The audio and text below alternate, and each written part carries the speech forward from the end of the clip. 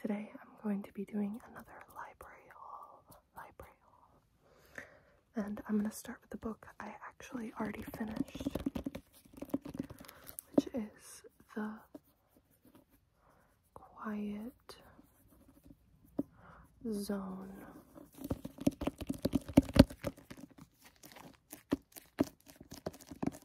And this is a nonfiction book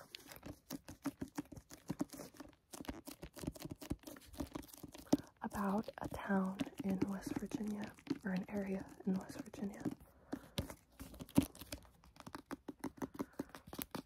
where they don't have Wi-Fi and cell phone service.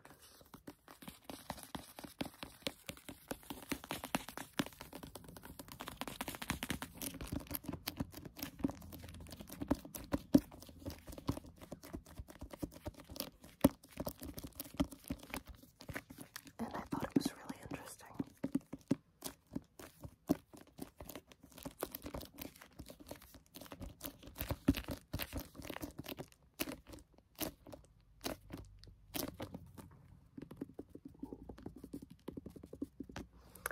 So let's move on, because I have a lot. This is by John Steinbeck, a Russian journal. This was written in 1948, and sorry if you can hear my stomach, I haven't eaten yet. And it's a nonfiction book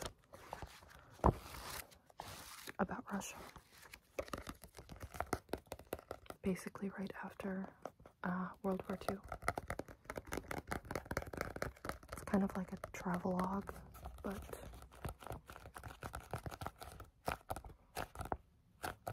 a little bit different, I guess.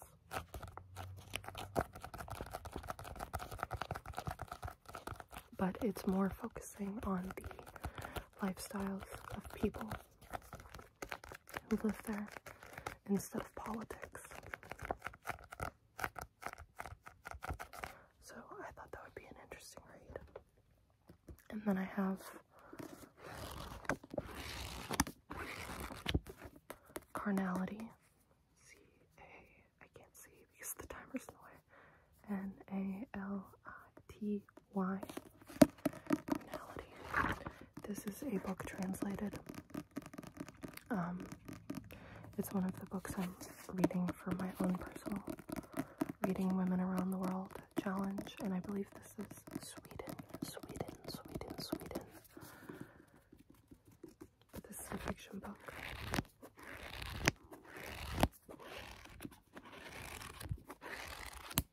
Blowing my hair in my face. By Lena Wolf.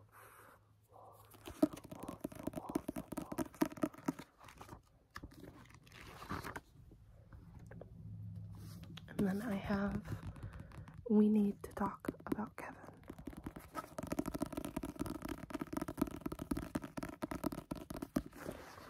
And this book has been on my TBR for a super long time. And it's a movie as well, but I've never seen the movie. I have no idea what this book is about.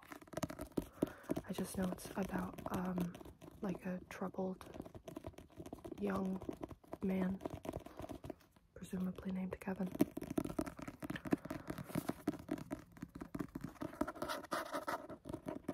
But this gets recommended a lot in pretty much every book thread I've ever read. So I thought it would be time to read it.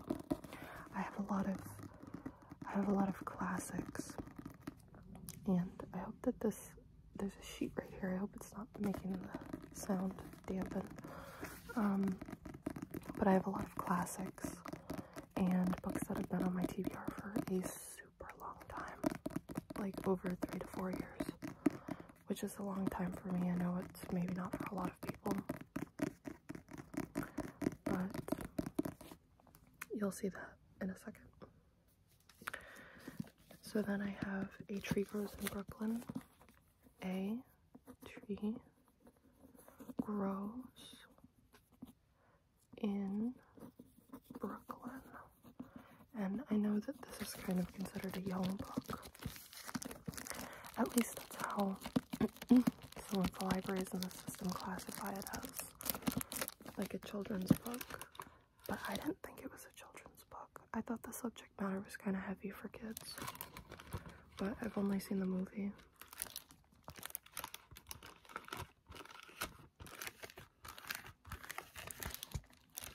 Like the 1940s version, I think.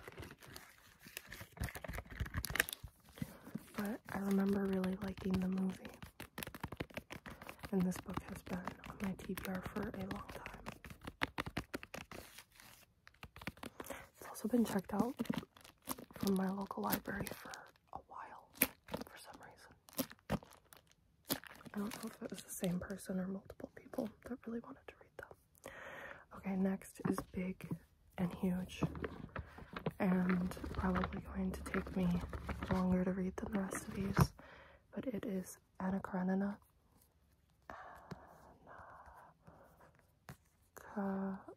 Oh, I'm real off. Karenina by Leo Tolstoy. And this is the Penguin Classics Deluxe Edition. This is the version that my library had. So this is the version I will be reading. And I'm going to read this soon. This has been on my TBR for a super long time. And like I said, I wanted to read more classics. And how much more classic can it get than Tolstoy? I've never read anything by Tolstoy.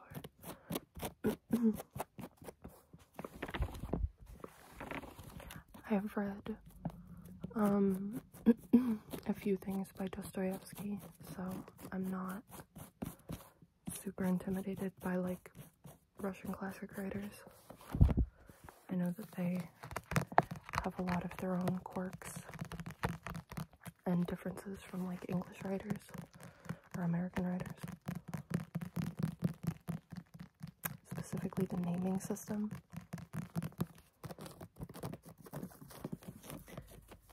But I would say that Crime and Punishment has prepared me well. So I'm really excited to read that, Next we have Bastard Out of Carolina by Dorothy Allison. This is another older book. I think that this is, I don't know what year this was written. I will tell you if my fingers will work. It says, am I crazy? I thought this was published a while ago. 1992. Is that correct? Is that correct? Is that correct? Is that correct? I assume it's correct if it's written there. I thought this book came out a lot earlier. So maybe this is a classic, maybe it isn't, depending on what you consider classics. If you consider it by time frame or by notoriety. But this is like a coming of age story.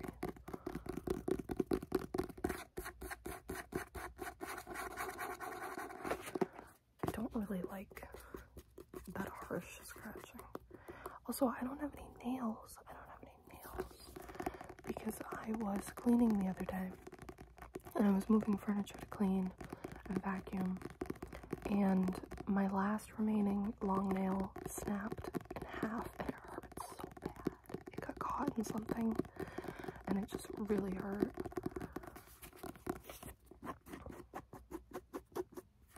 But then all my other nails have been breaking too, like just when I'm cooking or when I'm doing dishes.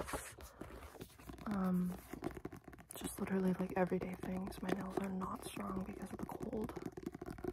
Because it's been super, super cold. And they've been super, super brittle. Next we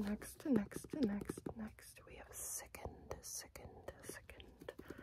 by Julie Gregory. I'm not super consistent with which authors I say and which I don't. I'm sorry. I wanted to do this more fast-paced than usual. My last video was very, like, rambly, talky, slow. But this is a memoir. Memoirs are my favorite genre. I love memoirs, especially a good one. But this is about a girl who, writing this, is older, so she's a woman, who went through growing up with a woman who had Munchausen's by proxy. I think you would describe the person, I think you would describe the mother as having it, and not the child. But basically where, like, if you're familiar with the story of Gypsy Rose, and how her mom made it seem like she was super sick when she wasn't,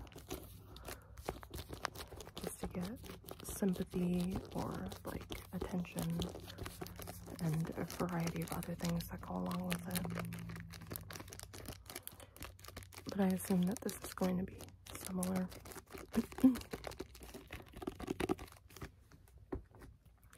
Move on to this book, 9 Continents, a Memoir in and Out of China, another memoir. The only thing is this book goes by another name, and I had a really hard time tracking it down in the library system, because I knew it as Once Upon a Time in the East. I think that might be the UK title, or literally just the rest of the world. But in the US, it goes by 9 Continents.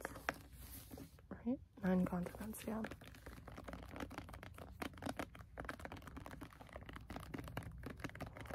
This is another memoir.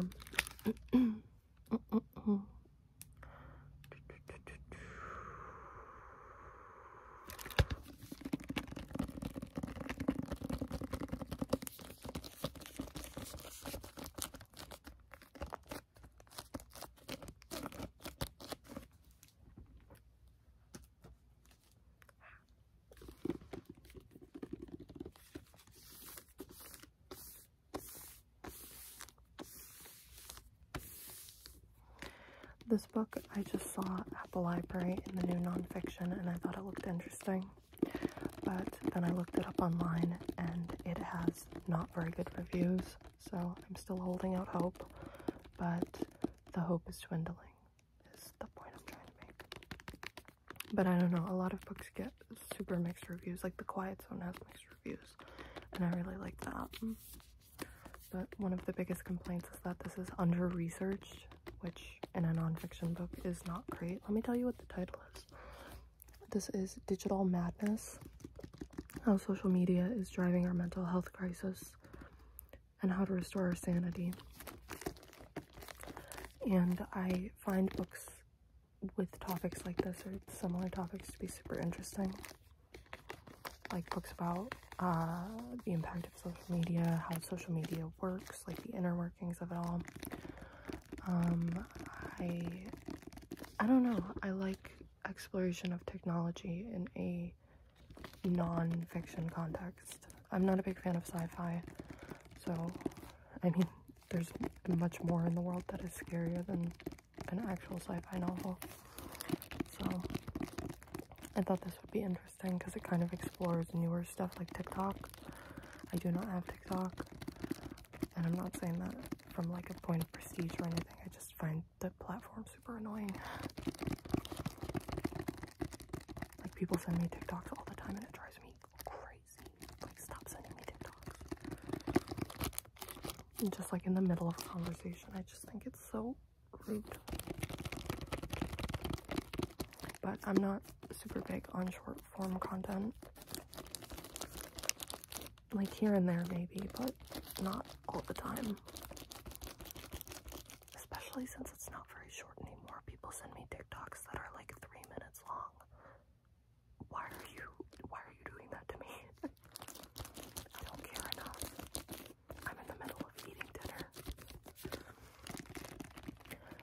a lot of books like this don't really talk about TikTok because it's so new.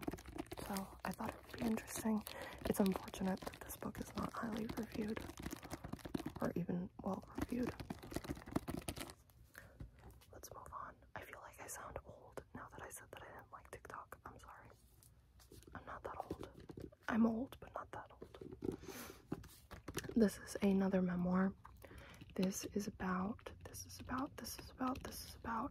growing up in Ireland in, I think, the 1990s when the Troubles were going on.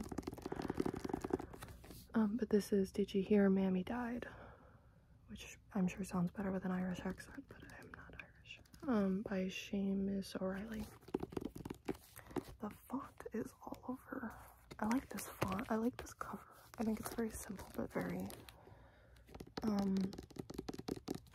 like, eye-catching. I like the curvy words. Good insight from me. But this book has been on my TBR since it came out, and they always had a copy at my library, but someone always kept checking it out, and I was like, give that to me. Because I love memoirs.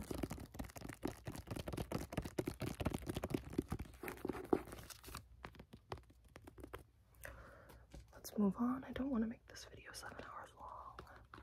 So then we have a hefty book. And this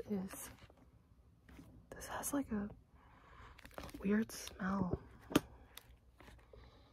It honestly smells like new tires. So it must be like brand new or something.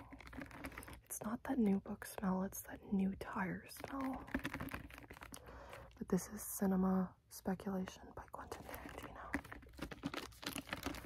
And I thought that this would be interesting because it's nonfiction, exploring cinema history. I love film history.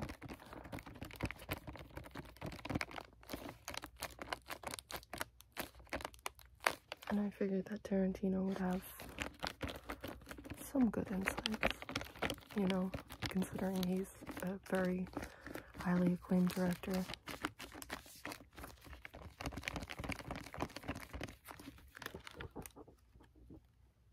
But I'm hoping that this book is good and that I learn a lot and that it's not just the same stuff that's in every other film-related history book.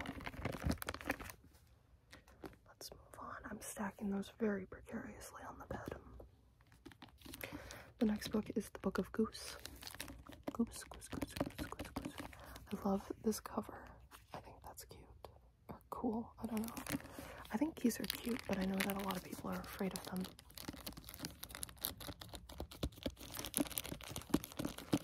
I think it's because I don't have, like, a story like everyone else does where they got attacked by a goose growing up. I've never been attacked by a goose. I've had them, hiss at me, but that's it. I think that they're cute, but I understand to keep distance. I just really like birds.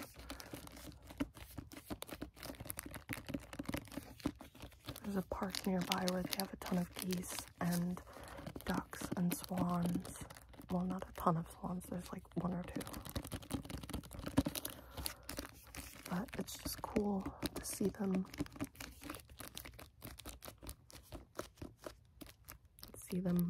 Waddling about.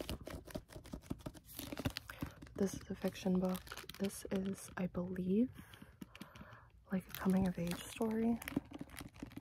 Some of these books, I put them on hold and I don't get them until they're released, or even past that, and then I forget what they're about. But at one time, I was really interested in the premise, so, and the title, and the cover. Is that it? No, that's not. Oh my god, we have so many books left. Okay, so this is a new, like a brand new book. This is Bad Cree by Jessica Johns. This is like a horror book.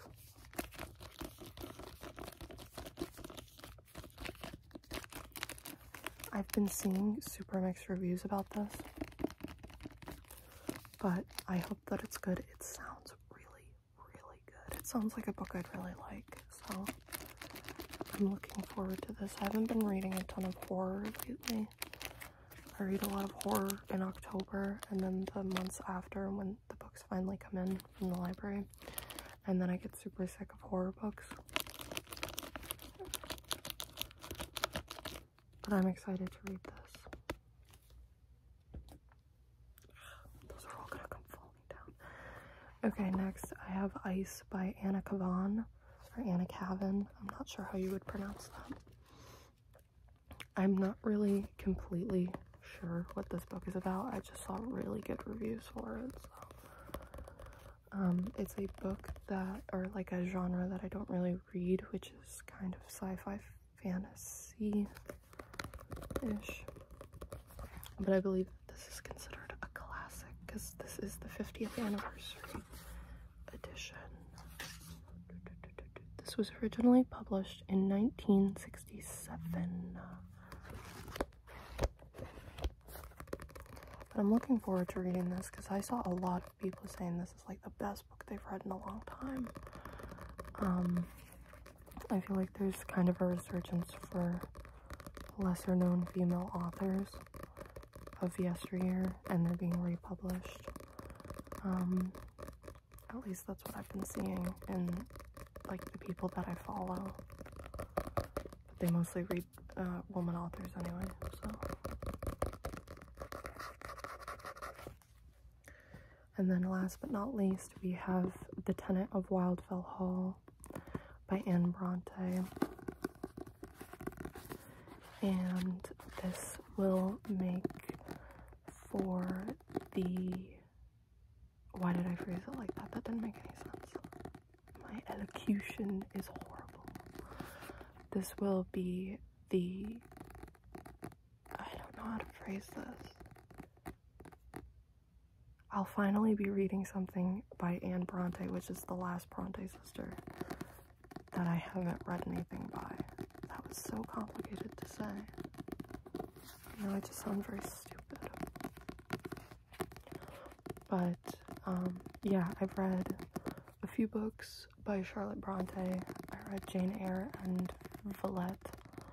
And then I read Wuthering Heights by Emily Bronte. But I never read anything by Anne, so this is my Anne book that I'm starting with. I'd like to read everything by all of them. I think that Emily Bronte only wrote Wuthering Heights, or only wrote and finished Wuthering Heights. I think there are other works by her that are not either not done or I don't really know what I'm saying. I think that her one completed novel is Wuthering Heights. That's what I'm trying to say. It's like I forgot how to speak all of a sudden. This makes good sticky sounds. Paperback stickiness. I'm sorry if you can hear the traffic.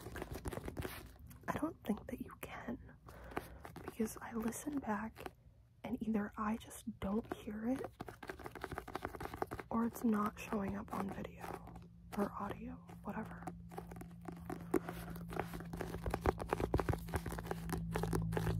I don't know, that sort of thing in other people's videos does not bother me, so I apologize if it bothers you.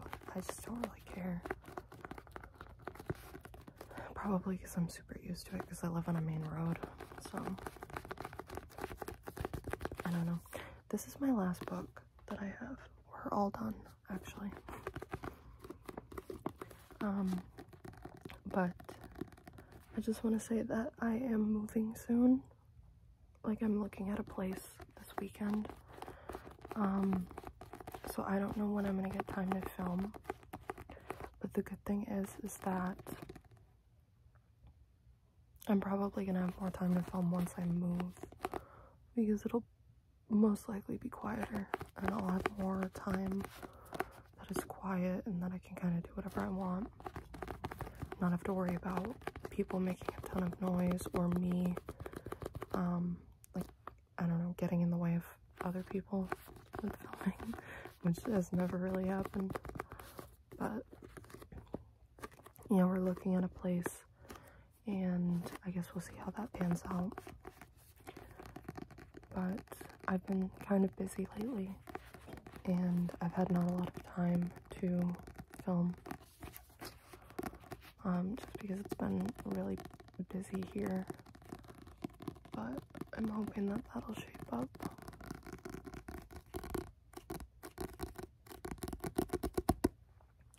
But as for right now, this is the end of the video. I hope that you enjoyed this video.